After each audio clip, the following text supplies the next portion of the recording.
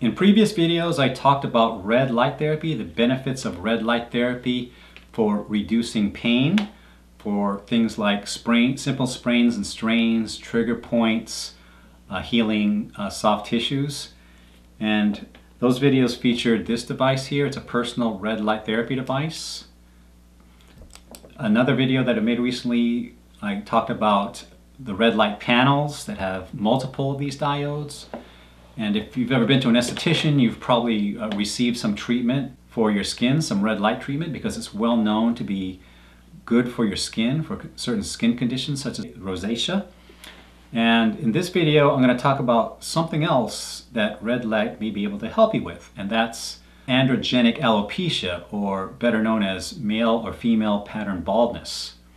So this is a genetic, hereditary condition that gets progressive. When you have it, the hair follicles start reducing their production of keratin, which is the protein that forms your hair. What happens with male pattern baldness is that those hair follicles start to wind down.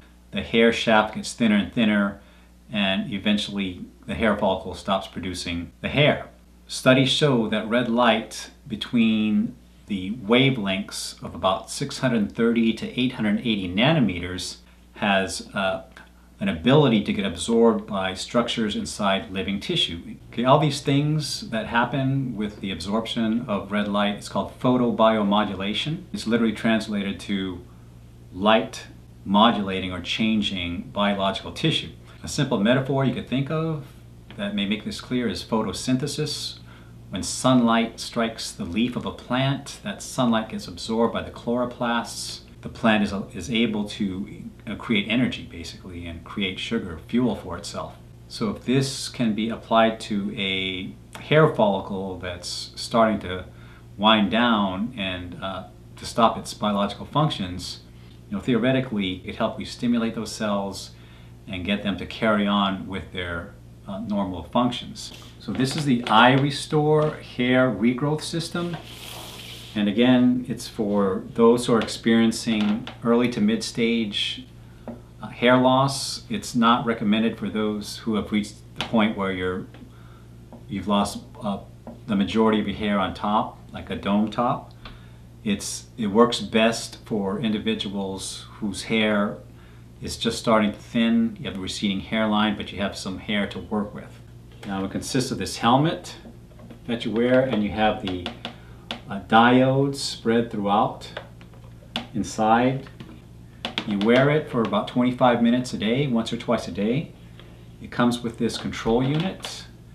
You simply turn it on and put it on your head, and those diodes emit the red light. And again, it gets absorbed by those follicles, and it triggers a cascade of events. In some cases, stimulate those hair follicles to continue to produce the keratin that forms the hair. So I'll show you the inside. It's got these little diodes throughout. And then the control unit. Now this is in a battery pack. So if you charge the battery pack, you could walk around the house with this on. But you could also, it also comes with an AC adapter.